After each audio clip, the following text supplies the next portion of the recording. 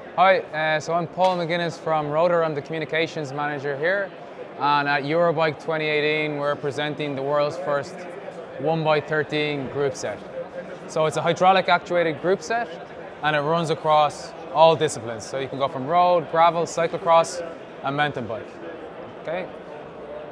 So the first part of the system is a modular system which allows the user to select the different components that they want as they're customizing their bike. The rear derailleur is where you start, which is common across all platforms. So if you want to go down the mountain bike route, you pick your rear derailleur, your front shifter. Because our cassette is the world's first 13-speed cassette, it's slightly wider than the standard 12-speed or 11-speed cassettes. For that reason, we had to design a specific hub.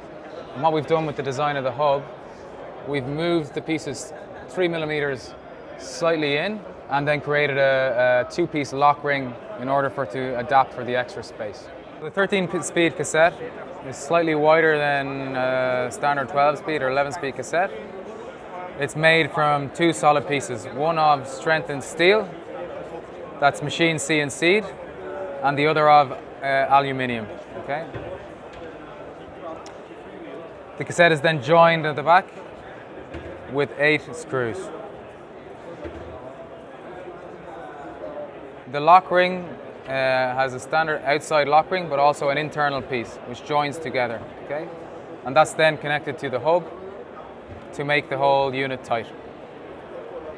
In our road and gravel combination, we have the same shifters that we developed for the hydraulic Uno group set, minus the front derailleur shift paddle. The brake calipers and brake discs are the same. And again, the hub system includes the same design, unique design for the 13-speed cassette. We currently have 3 different cassette sizes available, 1036, 1039 and 1046. And our chainring sizes run from 38 to 54 in jumps of 2 each time. Rotor's range of cranksets include the in-power power meters, so the 2 in-power power meter that has independent dual power leg power measurement and the in-power power measurement. All are compatible with the Rotor application or with your cycling computer and Strava. Then we have our Aldo crankset, which was launched at last year's Eurobike, and Vegas, which was launched earlier this year.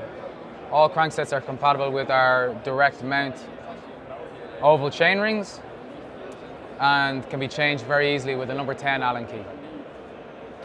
So, why is 2x11 actually only give you an effective gear range of 14 gears? So with the traditional 2x11 setup, your effective gear range is actually 14 gears. Okay? Let's look at the Rotor 1x13. Here we see with an outer chainring of 53 teeth and an inner chainring of 39 teeth, the meters advance that you have are shown in this graph.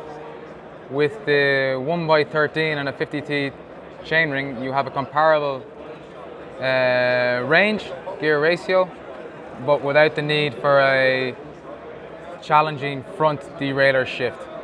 So it simplifies your cycling experience and makes it easier to get those climbs when you need.